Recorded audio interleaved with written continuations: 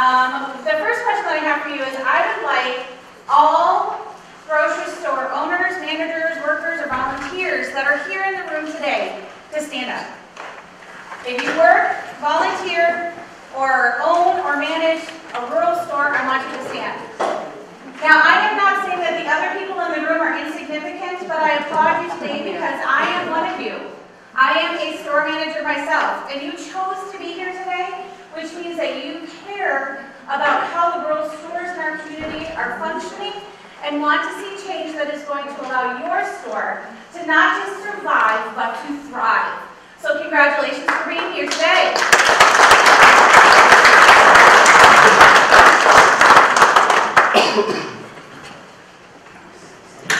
My name is Shirley Reese, and I am the manager of this cute little store on the front cover of North Dakota Living. So if you have not picked up a copy of North Dakota Living, I would encourage you to. I would encourage you to not only read the article that we wrote in here because we're trying to bring awareness to the struggles of our rural stores. Also go to the North Dakota Living website or their Facebook page. There is a video that we produced about food deserts in North Dakota. If you have a Facebook page for your store, I would really encourage you to link to that.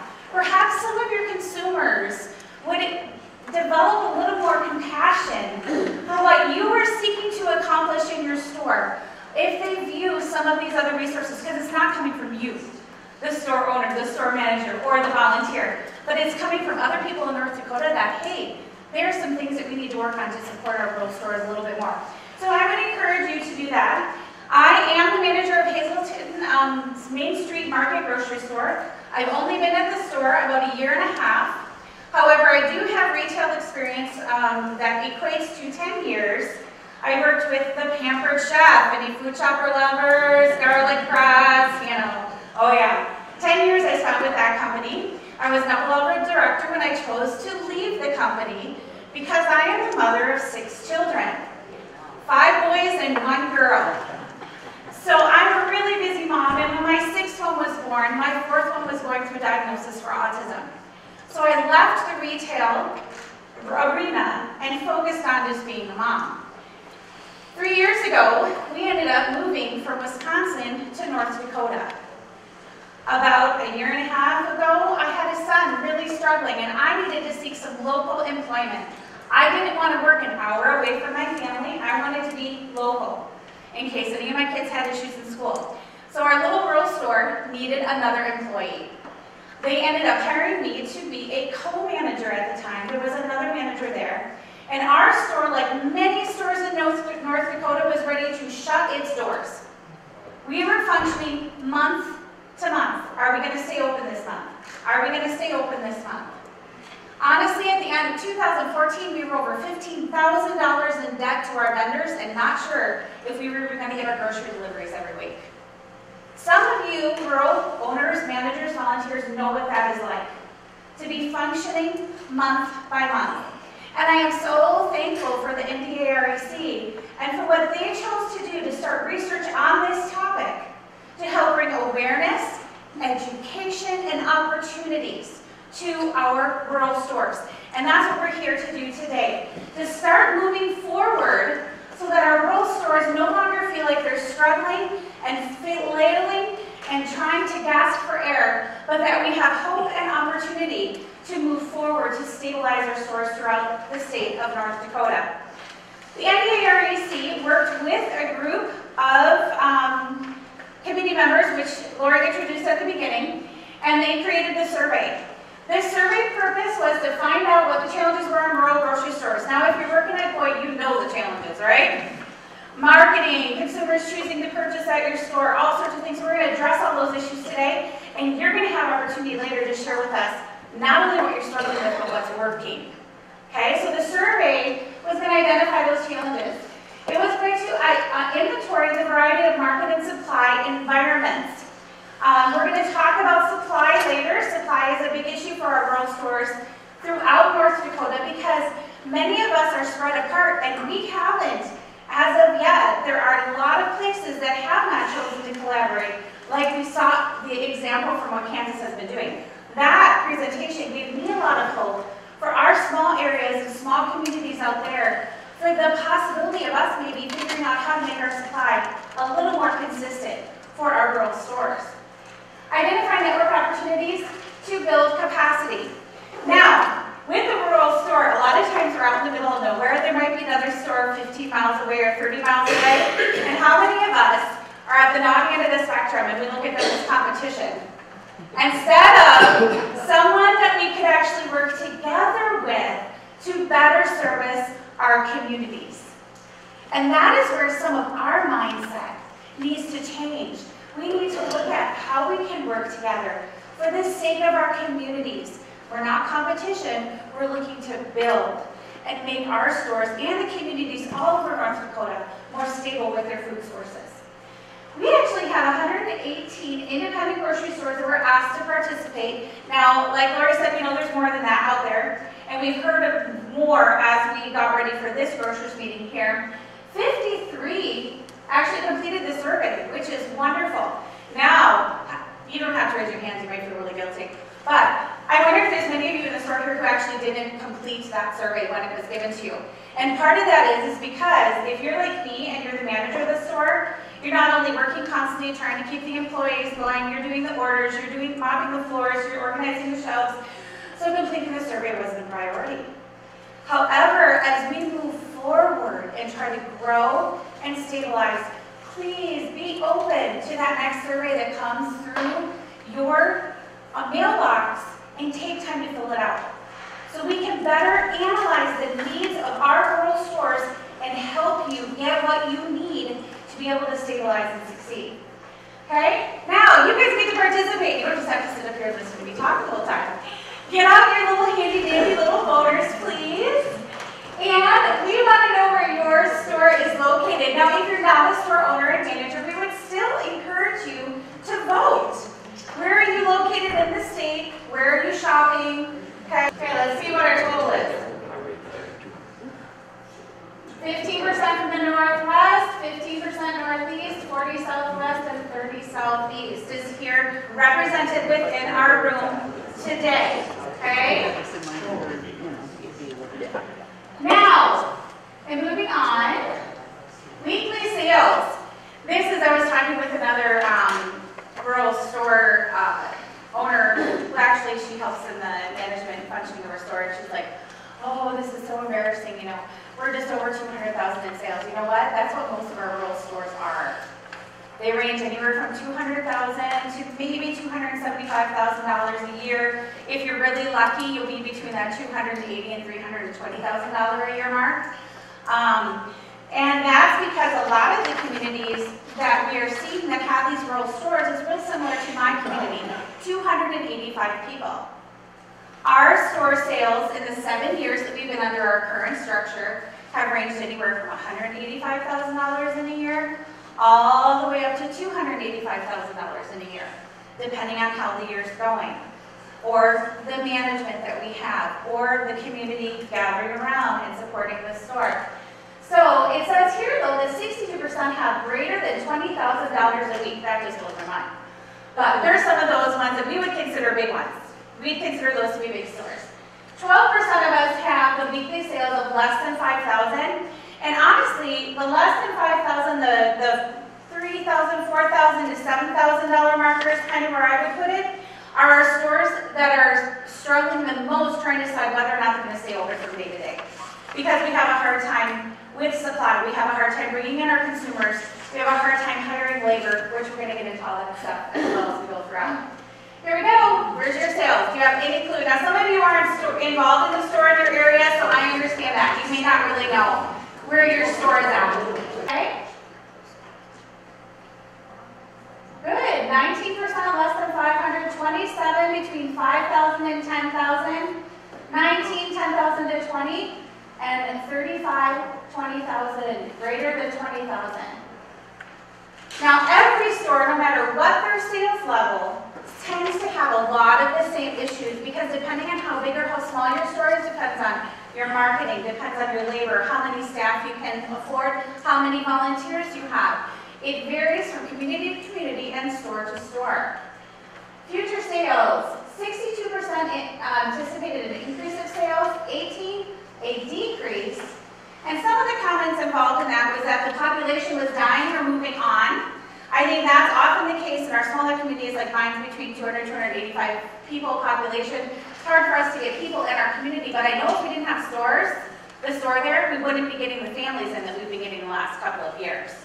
So that does have a big impact on our communities. Some are growing oil activities. We all know that's kind of leveling off now, so that's not necessarily affecting our communities with big booms anymore. But then we're reaching that stabilization and hopefully not a crash with the oil industry also changing in our state. 42 suppliers were listed. Suppliers is a big thing. Those that do less than 10,000 in sales a week have different supply issues than those that have more than 10,000 a week. Those that tend to do more than $10,000 in sales a week can use some of those distributors that have requirements of $10,000 to $12,000 a week in your order. Many of us that have less than that have to use convenience food distributors. When we use convenience food distributors, that means that our prices are higher right off the get-go. And then if we're marking them up to try to pay our electric bill, our water bill, and our employees, we're struggling to find a happy price point so that the consumers will actually shop at our store. Okay, so it's a little bit different. Some of the suppliers that we encounter, Super Value, Spartan Nash, Mason Brothers, and those of us in the lower spectrum of sales, once again, often are using what's called Henry's. Henry's is a convenience store provider. So once again, our prices are higher than maybe what you can get from some of these other suppliers here. Okay, including, now this is something you're probably going to have to think about. Now maybe you know right off the top of your head. Including your primary grocery supplier, how many vendors stock products at your store? We're talking Coke, Pepsi, Country Hearth, Earth Grains, the card place. Who do we have for our card place that travels around North Dakota? Twin City Greetings. Some of us, and I know this may shake the boat a little bit, but some of us have such a hard time getting what we need from our suppliers because we have to use a convenience store supplier, that we then drive to major cities and shop and fill our vehicles. And we shop at other big chain stores. We fill our vehicles so that our rims are like touching our tires on the way home. And then we take it back to our consumers so that we can offer a wider variety of products for prices they can afford. So that's why we also have, I do consider Walmart, Sam's, Cashwise, other big stores in a big city, sometimes they're vendors for us small stores because we can't get it through the people that are delivering on the truck. Or if we get it on the truck, it's already twice or 3 times the cost of where you can get it from those places. So which customers are going to pay for that? Okay? So did you guys get your voting in? So on those vendors, do we count the vendors that we pick up when we go to the big stores? How many vendors? Yeah. Like I have a list in my POS, my point of sale. I have about 25 different vendors listed in there. Because I keep track of every place I pick up from, as well as every place that delivers to me. Okay? And that may be something that's different. I've had more interaction with the smaller store owners than those that are doing the 10 to 20,000 or more. You may not have as many vendors coming in because you have a greater variety of what's available to you from your different vendor sources. So that may vary widely between those that are have higher sales and those that have lower sales. Very interesting. Look at those percentages. The 42% that have less than 10, I wonder how that matches up with sales. And that's where I said, keep an open mind to the next survey that comes in your mailbox, because we're wanting to discover what suppliers are you using, how much are you purchasing from those suppliers on a regular basis, and are there suppliers around your route that you have no clue they're coming by you, that it could save you some legwork. So be open-minded to the next one that comes through your mailbox. Primary suppliers are sporadic. This is another thing that we have been talking about through the wisdom of talking with David and talking with Neil about really figuring out where stores are located and what suppliers are going where in our state so that we know what is available to us. And of course, then you've also got to bring in minimum sales requirements and all that sort of stuff. This only highlights the 3 top ones from our survey, and that was Brothers. I don't know if you can see the little key up in the top corner there, but they're color-coded. Super Value is like the bluish purple, Smart Nash is the red, and the Basic Pleasures is green. Brothers is green there, okay? So you can kind of see where they are going in the state. And this is only according to our survey. You may be on there and, you know, there's a little circle, but this was according to our survey. Hey, do you feel that you have a good choice of vendors where you are located? Okay? Yes, I can choose which vendors I want. No, I'm limited because of my location or sales volume. I would venture to challenge you that if you are one of those stores that are traveling to a big city to stock up, you're probably more of a no than a yes. Because you can't get what you need from the suppliers that are coming your direction. You have to put that volunteer time in or that extra work in to supply your consumers. Okay? And yes, technically we get to choose our vendors, but we are limited. You know, whether they're going to come to our store or not, or whether we can order enough that they're willing to come to our store, right? Okay, everybody got their votes in? Let's see what our percentages are. Wow! Look at that. This is one of the top reasons why our stores in rural North Dakota are struggling. It's because we have a hard time with our supply, trying to get the products into our store. And it's not that necessarily they can't get into our store, but it's sometimes at a price that we can afford to buy it and then mark it up that our consumers will be willing to pay for it. You're going to hear some more awesome news about supply and that in Neil's presentation later today, so I'm not going to talk too much more about it. Minimum buying requirements. 25% indicated that meeting minimum cases requirements is a problem. Now, one of the vendors that I order from is kind of a weird vendor for a rural grocery store. I actually ordered from Cisco Foods. And it started because Cisco was trying to get involved in our community. We had a restaurant at the time, we have a school in our community, and then they were trying to see what I might be able to buy from them.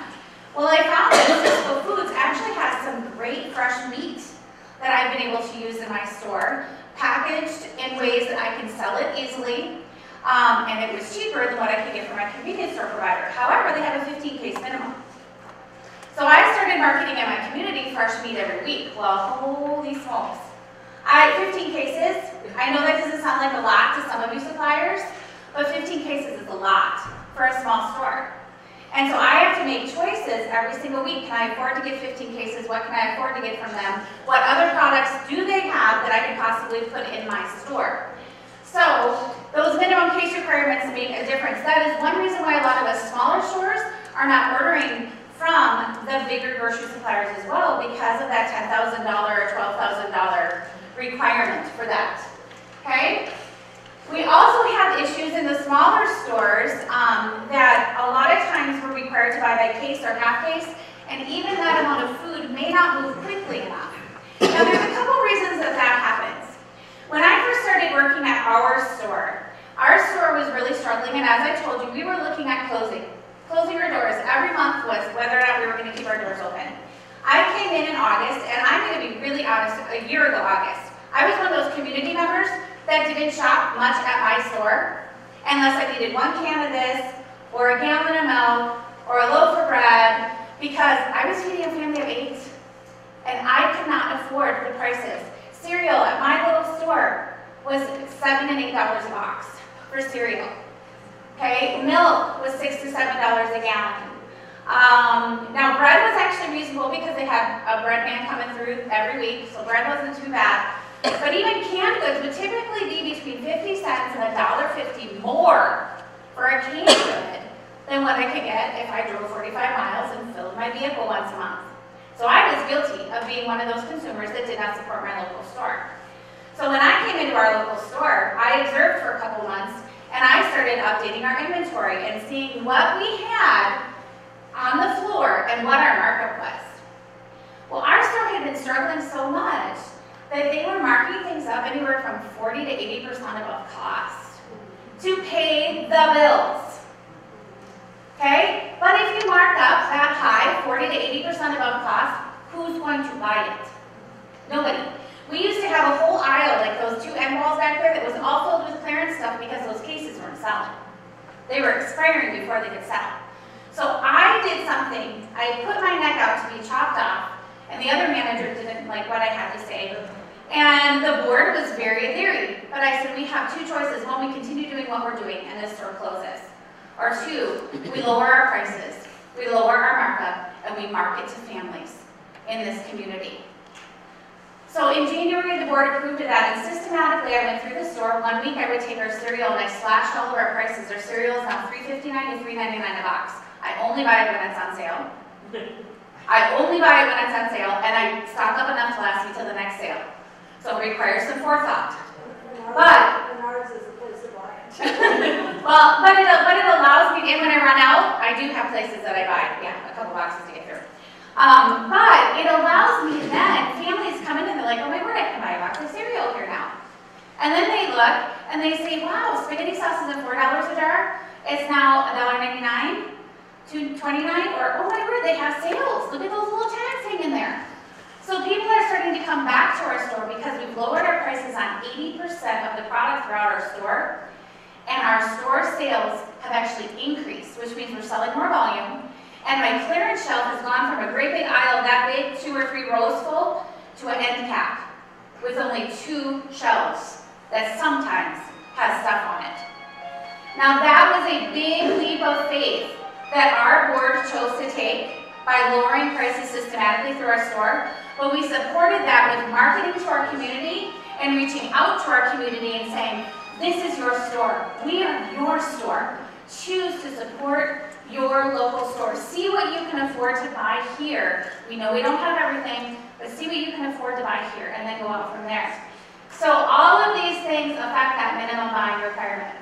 Can't make the case amounts, we talked about that. Supplier required minimum, we hit on that too. Local foods, 69% sell locally produced foods or goods.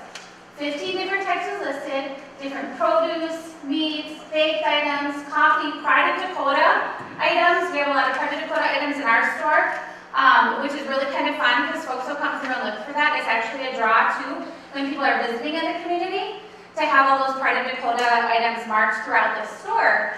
Things like Dots pretzels go flying off the shelf, you know, because they're a Pride of Dakota item, and once people try them, they're addicted for life. And Pride of Dakota items don't expire. Very few of them have an expiration date. Mine won't last long enough to expire, but the ones that I carry, but that's good to know. Very good to know. We also carry Bessie's Best milk, because Bessie's Best is close to us, so we carry that as a local. I do have a gardener farmer in our community that works in farmers markets, and I work with her to bring in tomatoes and corn and other fresh items that my community is able to pick up right at the store instead of driving out to her farm to grab it. They can get it locally, and then they usually do pick up a few other things while they're in there shopping as well. Okay?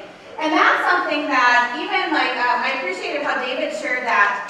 It needs to be a collaboration. A lot of times we do look at, oh my word, if there's a farmer's market, I'm never going to have enough pounds to place my Ross Davis order this week. And I really, really get that. But I think part of the heart of a rural grocery store is that we have to be very community-minded. And part of that community-mindedness is trying to find ways in our local community that we can bring things in, like a local farmer that's producing, and bring that into our community. Showing that aspect of community spirit in our community a lot of times will increase our sales at our store, because they see us working together within our community. One thing that our store does to promote community, and it's not really locally produced foods and goods, but we work with all of our nonprofits in our community. Any nonprofit organization, churches, Lions, the public school, whatever, if they order from my store, they get 10% off. Boom. And I made that known through the community, sent letters out. They start shopping at our store more. They've come back to buying things from our store instead of traveling to Bismarck to stock up for big events, for their fundraisers and stuff, because we're offering them discounts, working together within our communities. Common challenges. Top 3 common challenges are people shopping out of town. People don't mind traveling anymore for the most part, do they? They will easily drive 45 minutes to an hour, fill their vehicle once a month, and come back and live off of it, and then just kind of trickle into your store for the one thing they need for that recipe, right? People aren't afraid to shop, to travel. So that's where we, as our rural stores, have to figure out a way to market to our consumers and meet their needs on a more personal level so that they will choose to buy what they can from us first, and then go get the other things elsewhere at another time. And that is often a real juggling match. You have to understand what your consumers need. I found that very interesting that David said that that's one of the big things they address at their meeting is customer service. Understanding your consumers, knowing how to meet your consumers' needs, and being able to meet those needs while at the same time still keeping things in the black. That is a big challenge for our rural stores because we're so concerned about keeping our doors open. We often don't take the time to get to know our community's needs and what we can do to better service them. We do have the competition from large chain stores. For Pete's sake, when it comes off the truck and it already costs more than what Walmart sells it for, I'm toast. Right? You guys know what I'm talking about, especially in the smaller stores. So we have to play that juggling act of trying to figure out what we can buy on sale, what we can keep enough in the store on sale so I can permanently lower that price so that people will buy it from me all the time instead of just when they happen to need it. And we try to figure out where's the cheapest, the best, that, where I can rely on that source, get it in my store. The availability of satisfactory labor. That one is very interesting, especially for the smaller stores. We actually have 5 employees at our store. I am the manager. I am considered quote-unquote full-time. However, I only get paid for about 25 hours a week, and I volunteer the rest of my time because I want to see my store succeed. And many of the smaller stores that are less than $10,000 a week in sales have volunteers that come in and help that store run, or they would have to shut their doors. Our store has approximately 40 hours worth of volunteer time every single week. And our store is open for 55 hours a week. So the volunteers do help. We only have 1 paid employee on at all times. So when I'm there managing, I'm placing the orders, working with my vendors, updating inventory, mopping the floor, running the till, stocking the shelves, you name it. And I'm the only one there doing it. That is a real challenge for our rural stores. And one challenge worked in there too is that it's not a community-owned store, but an individually owned store. The people in those communities don't necessarily see the need to help because it's like, well, it's their problem, not my job. So we have to figure out ways to connect to our community and for our communities to realize that we're having these stores to service our community to keep that food desert from occurring in our local area. Collaborating, 40% actually do collaborate in some way with other small stores in the sharing of ideas, collaborative advertising and marketing, and helping to achieve those minimum buying requirements. I was actually really surprised to see that number, that 40% are collaborating. And I think that's one area where we need to kind of look into it a little bit more. 52% feel that statewide alliances of small independently owned grocery stores may have some kind of value. A lot of the smaller stores, in the lower end of that sphere, we feel like we're all alone and flailing out there trying to figure out how are we going to make it through the next month or the next year. So trying to develop a collaboration where we can talk, where we can network, where we can have connections to each other will probably be helpful as we move on. Would you be interested in helping to form or participate in a statewide alliance of rural grocery stores for networking and other purposes? Yes or no? You will have opportunity on this survey that you're going to fill out, our exit survey. If you are marking yes to this question, please make sure you leave your contact information. Now that doesn't necessarily mean, oh my word, I have to go to a monthly meeting. I don't have time for a monthly meeting. Hey, we are going to try to come up with some ways that we can network, that we can talk, that we can collaborate, that we can make things happen. So don't be afraid to get involved. If you have a passion for our rural communities and the rural stores, please be willing to put yourself out there and get involved. Oops, where'd I go? Oh, I missed our percentages. Oh, good. 83% said yes. Awesome. We will look forward to seeing how that is going to come to fruition. Well, 84% answered yes for the local support their store. There were a lot of mixed responses.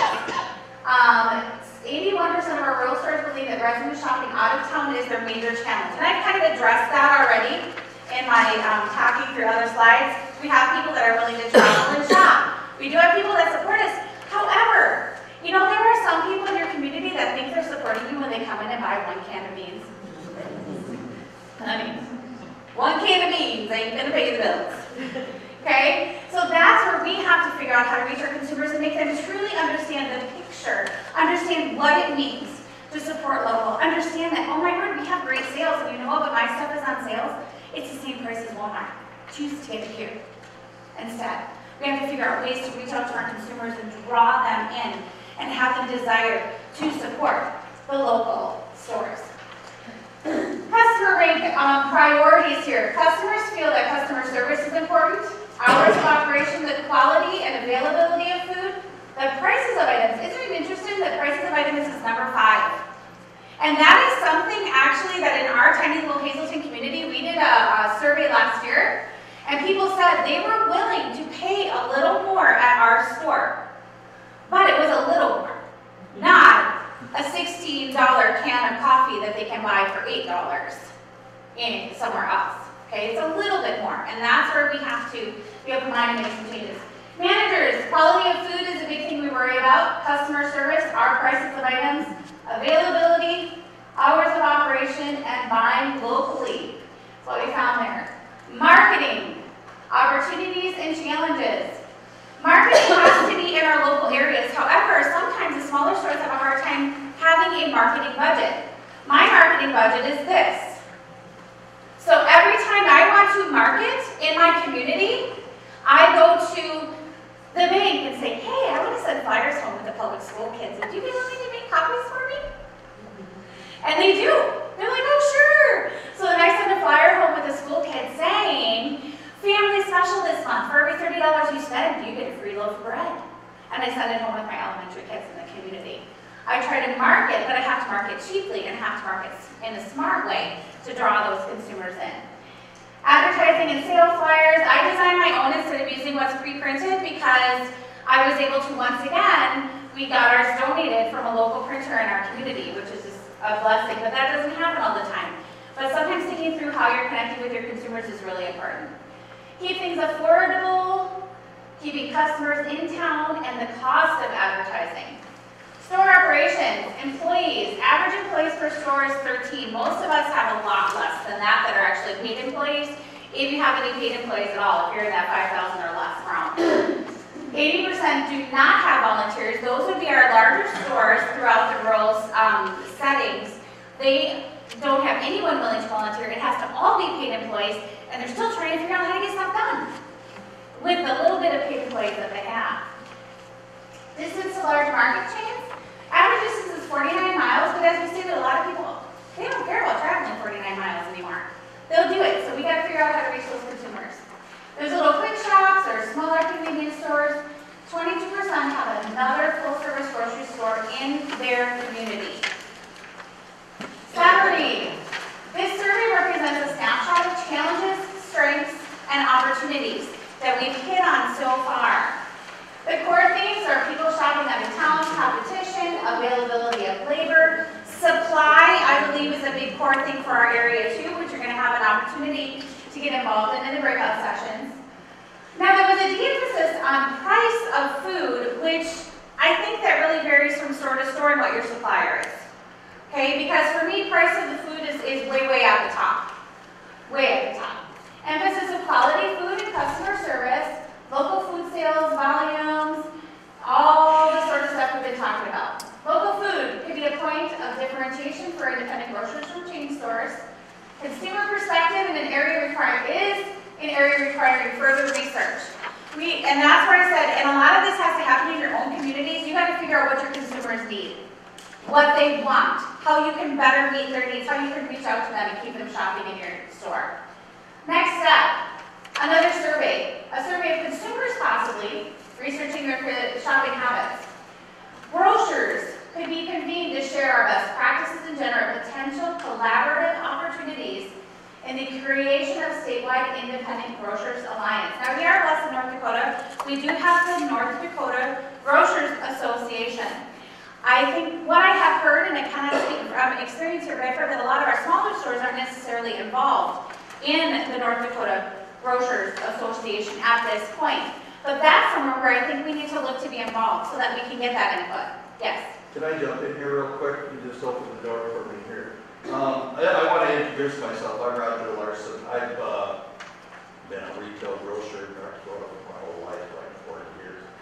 But anyway, my biggest thing I'm looking forward to in about 2 weeks, I'm going to be taking over as president of the North Dakota Grocery Association.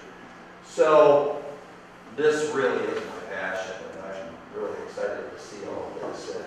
So I just want to let you know I'm sucking all this in, and I've been in small town grocery stores my whole life, and so I'm really excited to be in that arena where I can be an advocate for the small grocers as well as the larger grocers. When you think about it, we all have the same problems, whether it's a larger store or a smaller store, and I've been on both sides of it. So I just wanted to introduce myself. So You have membership application with you? oh no, but I will be. They're online. You can I will take over to the 1st of February. But what I do want to say is, the first year on the job, I will be out in the field. I mean, that's one of the things that hasn't been happening, and so I will be out there introducing myself, going to those towns, and talking about those things. There's a lot of things we can do together. So. Very good. Well, we're looking forward to that. And I think Roger's going to do an excellent job working with our rural stores and helping to unify us, both the large stores and the small stores, and help identify what their needs are and move towards some greater improvement and stability throughout North Dakota. Create or enhance existing, we already have an existing association, which we just talked about with Roger. But what do we need to be able to communicate, to be able to network, to be able to get the ideas, what's working, what's not working? Now today we're going to do that in our breakout sessions, but it needs to continue. More networking opportunities, develop a unified marketing campaign. Like I said, take advantage of what the NDARC put out there on their Facebook page. That little blip about food deserts. Use that to market in your community. We're going to go ahead and skip over this for right now. Develop a retailer's cooperative. What we're looking more towards, we don't want you to think we don't want a cooperative necessarily, but what we need is a collaboration. We need stores that are able to work together in units in their areas so that they can have better sources for supplies, much like David shared with us earlier today. So a co-op probably isn't the best term. It's one that we hear and we think, oh my word, they want us to do a co-op. But we want you to be willing to work together and think outside of the box instead of thinking of yourself as a solo entity. We want you to be willing to build and grow with others for the sake of all of rural North Dakota